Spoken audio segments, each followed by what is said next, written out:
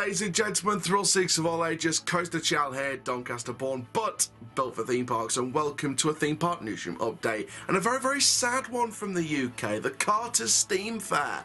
I love the look of this. It's been one of my bucket list trips around the UK, the Carter's Theme Fair. Classic fair, love the look of it, and this year's its final tour. I can't believe it. Now, before we get started, make sure you do like the video if you loved it, comment down below your thoughts and opinions, subscribe if you're new around here, click notification bell so you never miss a YouTube video. Also, guys, check the description down below for social media links and the Google Forms link where you behind the camera can submit your own video ideas. And for now, guys, let's have a look at exactly what's going on with the final tour of the Carter's Theme Fair. What? So the official statement on the Carter's website. After much consideration and research, we've taken the decision that 2022 will be our final tour. Having toured our unique range of vintage fairground rides and vehicles around the UK for the last 45 years, it is now time for a new chapter. We are looking for a permanent home and a new owner for the fair. When John and Anna Carter, Joby Carter's parents, started the fair back in 1977, they wanted it to be for the many and not the few. They were passionate about preserving fairground history at the time when other showmen were chasing the latest styles and innovations. In 2000, John sadly passed away after a 12-month battle with cancer. His meticulous attention to detail and the premium values of the legacy that defines us as a family and as a business today. Thanks to the support of our extended Carter's family and our loyal fans, the fair has become so much bigger than John could ever have expected. Now, with great success, of course, comes great responsibility. It's like that old amazing Spider-Man No Way Home quote, with great power comes great responsibility. Well, with great success comes great responsibility. As private keepers of heritage, we have invested thousands of hours over the years to ensure that these rides could be enjoyed by so many. We've spared no expense on restoring these rides to the condition they once were when they were new, even painting by hand and using real gold leaf. The interest in the fair's unique artwork has never been higher. We're in a bumper year in 2021 with over 100,000 visitors. We expect to see even more visitors in 2022. The fair is in immaculate condition, which presents an ideal opportunity for someone else to take over. We've been looking for a suitable land for the fair to be placed on, and I've talked to the council and other landowners around the UK. As a family-run business with expertise in restoration and travel in the fair, we have done our best to familiarise ourselves with the endless details of planning laws, highway regulations, and heritage and culture grants. But it is an enormous task that we simply cannot do alone. We are now facing the reality that the best future for the fair is for it to be rehomed on a permanent site and operated by someone else. We are keen that the new owners will ensure our beloved collection of iconic fairground rides and side-stall games that we've curated over the years will continue to be enjoyed as an irreplaceable piece of British living history for generations to come. For Carter's, it's time to pass the baton and let someone else continue the magic. If you're thinking about visiting us this year, our 2022 tour will carry on as planned to each location as we have published.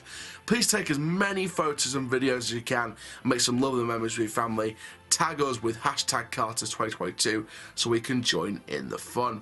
For those of you who haven't made the plans to visit yet, we hope that by sharing this update today we can ensure that no one feels they will miss out. They are open at Pinkney's Green this weekend and hosting our final vintage vehicle parade on Saturday at 10 AM. Take the time to watch if you can. We have an event planned until October, which you can see on the website. We have free entry all day at every location and free rides when you book online.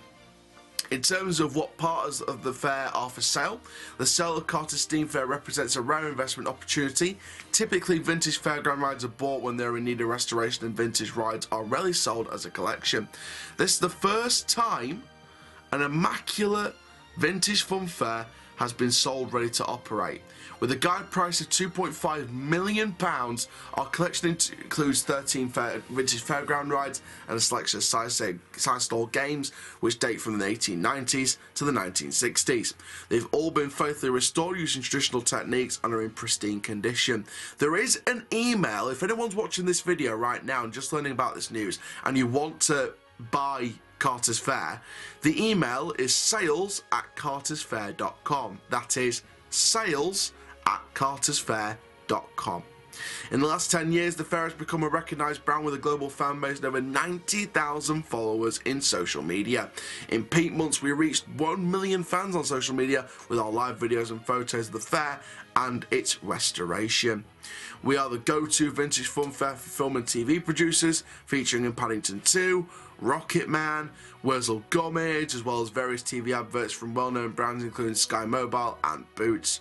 All this means the fair is a viable business for someone else to take over. Now, what about the Carter family? Alongside managing the 2022 tour, this year the Carter's team will coordinate the sale of the rising attractions ready for the new owner.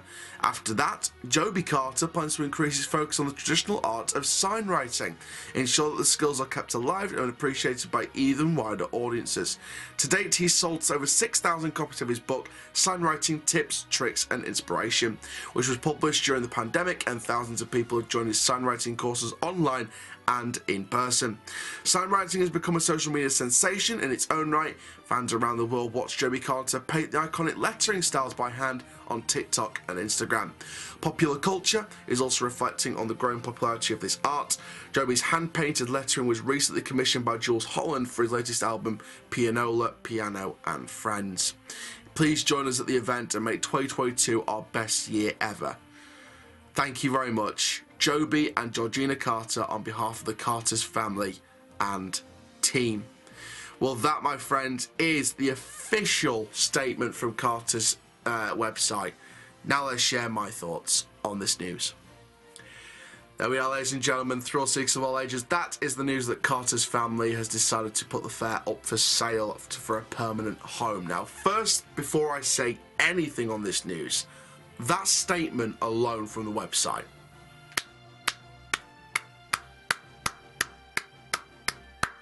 deserves a round of applause. It really, really does.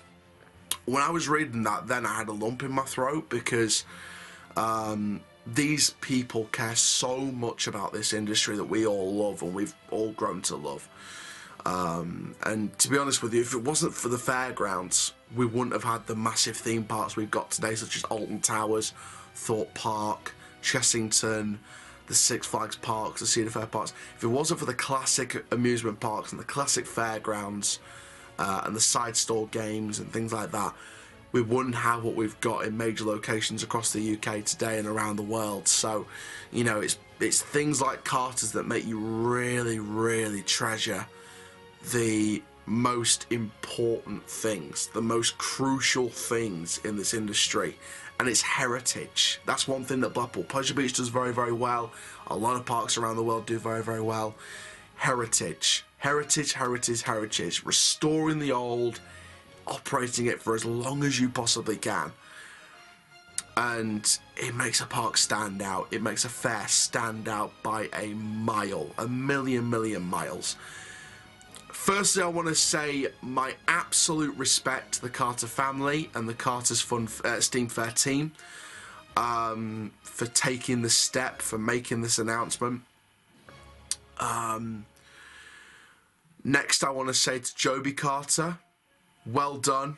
You've done exceptionally well. Your parents will be proud of you.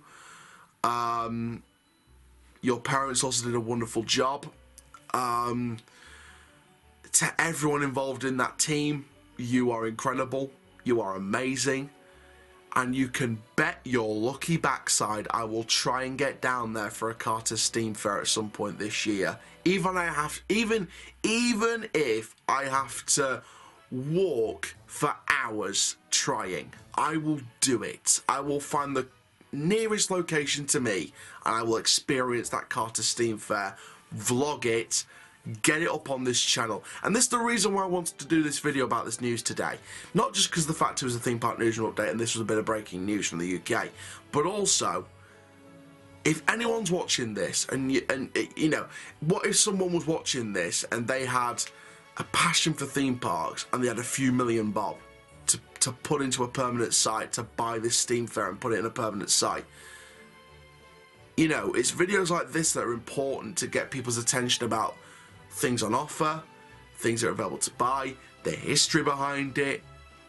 Don't buy it just to ruin its legacy. Please don't do that, because it's things like that that really wind me up. Same with me with football. you know, if people bought a football club and then ruined its legacy by taking the club down and down and down and down and, you know, stripping the profits off it, that's what makes me mad more than anything.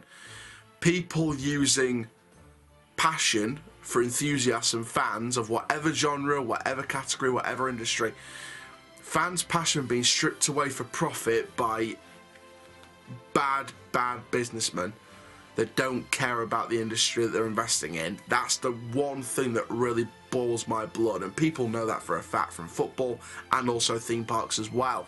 You know, when like Water Valley gets mismanaged, you know I got mad about that. Drayton Manor going to administration, I felt so sorry for the owners, you know, that it had to come to this, and you know, what we'd all been through during the pandemic, and Wicksteed Park going into administration and having to, you know, rely on people to help put money towards Wicksteed Park and try and save the park, and this whole pandemic and what the government did with the pandemic, and, you know, the fact they never treated us with any respect, and, you know, things happen like this when people go into administration, file bankruptcy. It's hard, man. And, you know, stuff like the ownership of, you know, people know my thoughts on football and stuff like that, but when owners don't respect the clubs that they're running, it really boils my blood. So with this one, you know I have a passion for the industry, and you know that I want to see an owner come into Carter's Theme Fair with absolute passion for the amusement park industry. I want someone to really run it, keep restoring it, keep running it, keep putting up to the high standards that we know it can be. And Carter's Theme Fair for me could live on for a good few decades more, at least. So this was a major news update today, and like I said, my thoughts go out to the Carter's family because you've done an amazing job. You really have.